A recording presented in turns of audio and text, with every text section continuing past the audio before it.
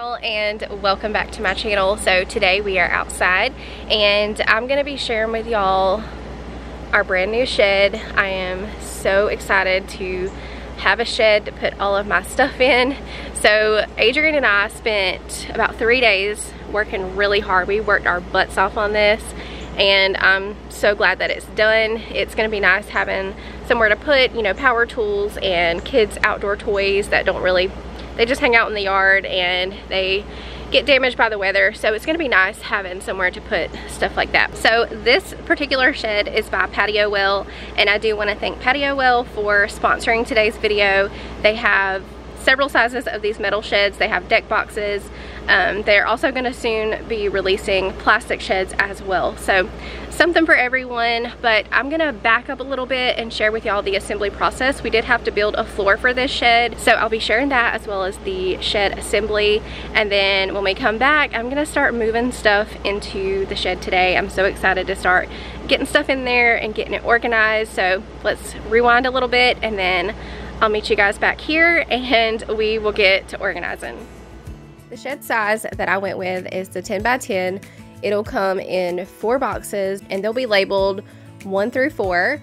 But when you open up the first box, you'll see they have provided a pair of gloves as well as the instructions for the entire assembly. And you'll also have a list of parts for that box. As I mentioned before, you do need a floor for this shed. There are several ways to go about this, but the cheapest option for me was to build one out of wood.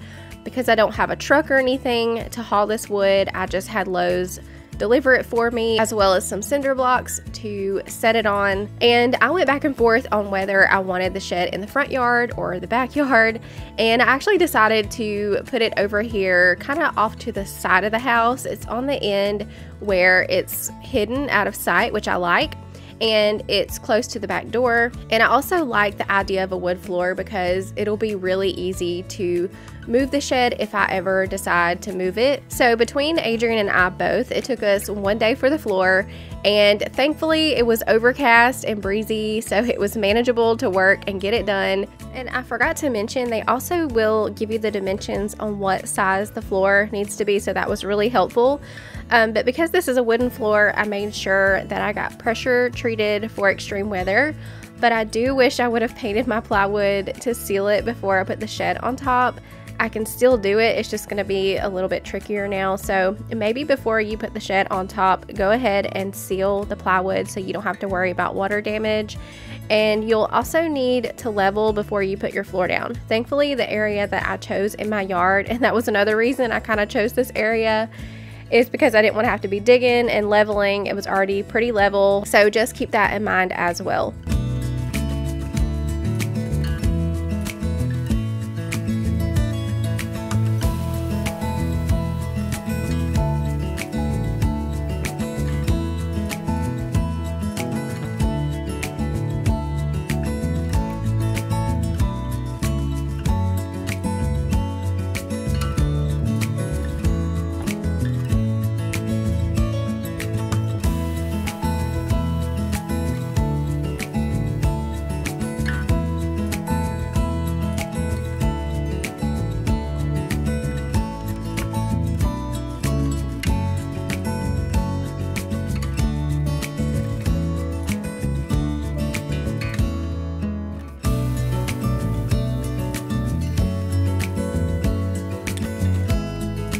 Finally time to start putting the shed together. I also wanted to mention to y'all that the instruction booklet has QR codes on every step that you can scan with your phone, and it'll bring up a video for you. So if it's not making sense, you can watch the video, which was really helpful for me because I'm a visual person. So we went ahead and got the frame laid out how it needed to go, and Adrian went around and fastened it to the floor. That's when your 4 corners can go up, as well as the top support frame. And y'all bear with me on this assembly footage. My camera kept shutting off while I was filming, and I think it may have been overheating because it was really hot on this day, but some of the footage was corrupt and I lost it. However, you'll still be able to see the process in phases. Once the corners are done, you can start putting up your walls. This was really easy, and to be honest, the whole process of this shed was really easy. It's just time consuming because there's a lot of screws. There are screws that go along the top and the bottom of each sheet, so that does take some time. Also, make sure that you have some help. If you do decide to purchase one, it's totally doable with 2 people, but I say the more help you have, the better. However, if it's just you and one other person, you can totally do it. It took Adrian and I 3 days from start to finish, working about 5 to 6 hours each day. So if you have more help, it may take you less time. They also recommend that you have a ladder as well, but I didn't have one. All I have is my trusty little step stool, so we made that work. There was a couple of times it was challenging, especially when we got to the end and needed to fasten down the screws on the top, but we got it done using just the step stool.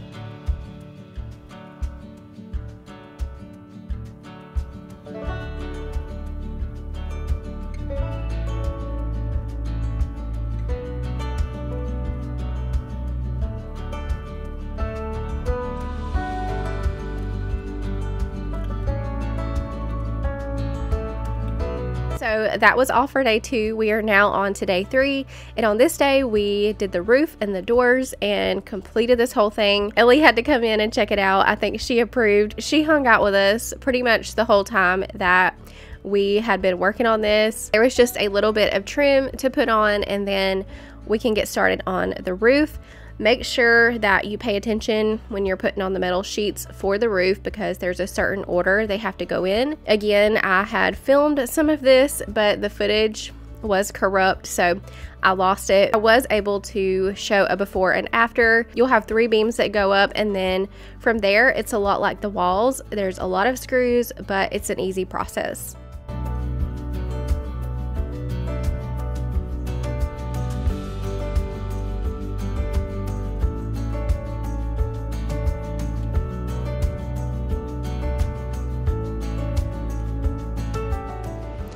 Alright, so let's open it up and I'll show y'all what it looks like finished. It is really hot in here, but we still have some supplies that we just threw in here when we were done, so I need to get all of that cleaned up.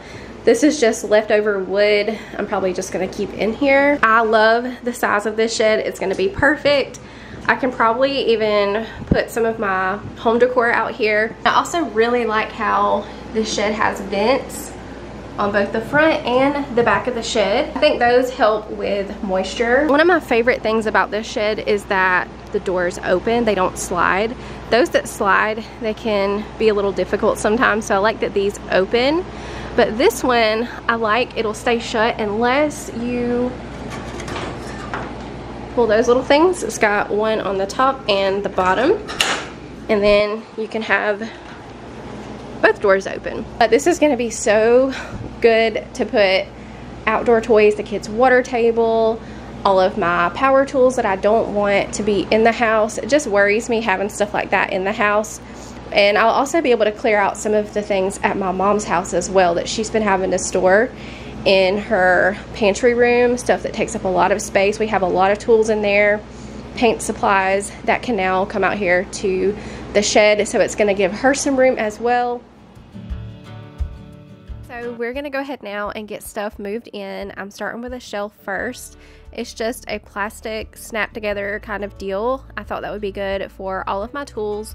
And I just loaded stuff up into my car and drove it over here. There was stuff I had on my mom's porch, also in her deck box that I was able to get out. I wish I could have moved my car a little bit closer to the shed to unload it. However, my septic tank is right there in between the car and the shed. But we had beach chairs, our tent, all of that kind of stuff I was able to move over to the shed.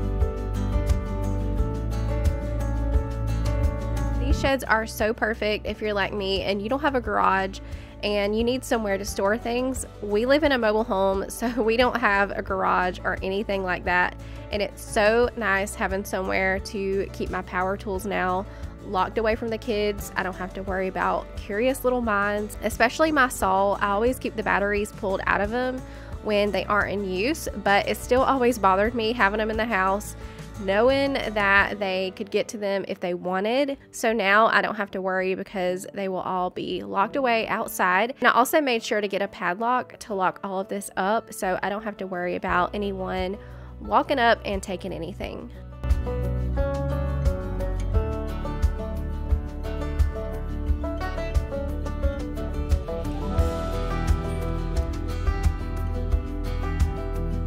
So I was going to show y'all a quick tour of everything that I have in here so far. On this side I pretty much have all of the yard stuff, our insect killer.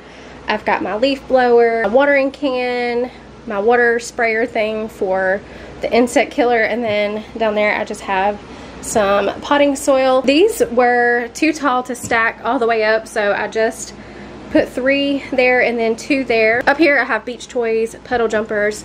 In the summertime I like to keep that in my car, but it's about to be fall and winter, so I'm just gonna leave it in the shed, and then when summer rolls around again I'll put it back in the car, so we'll have it. I've got all of my power tools. I still need to bring my sander out here, but I've been using that the last couple of days. Then down there on the bottom I have all of our extra tools, and my mom labeled these a while back so we know what's in each box. And then over here in the corner I put our bag chairs, our beach tent. We got some extra wood back there in the corner, some more beach chairs, my plywood, and lastly over in this corner, so I don't know if y'all remember all of that wood I got on sale way back when I was doing my mom's bedroom.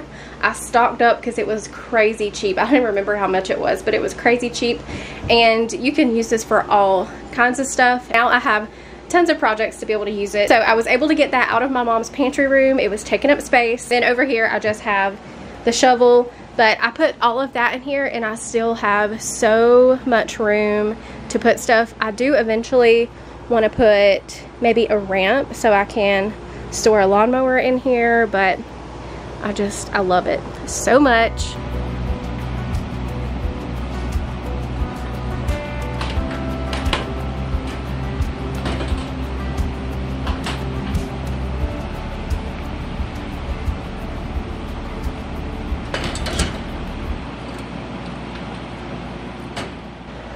It is so hot out here. My hair is a hot mess, but I just got everything organized into the shed, and I like that this has a place for a padlock as well, so I don't have to worry about anybody coming in and stealing my stuff, so it's nice and secure. Also, something else I forgot to tell you guys, and I might have already mentioned this, is that every single piece is going to be wrapped in plastic. I left the plastic on mine. I didn't really see the point in taking it off. To me it just adds to the long-term protection of it. You can take the plastic off before you assemble it, but to me that just seemed like added unnecessary work, so I just left the plastic on. Anyways, I am going to go ahead and end this video. It feels so nice to have all of this stuff into the shed. I still have more stuff I want to move, but I'm just way too exhausted to do it today. But I really hope you guys enjoyed this video. Remember, if you want to check out Patio Well, I'll have a link as well as a discount code down below in the description box. Remember also to leave your butterfly emoji down in the comments, and I'll see you in the next one.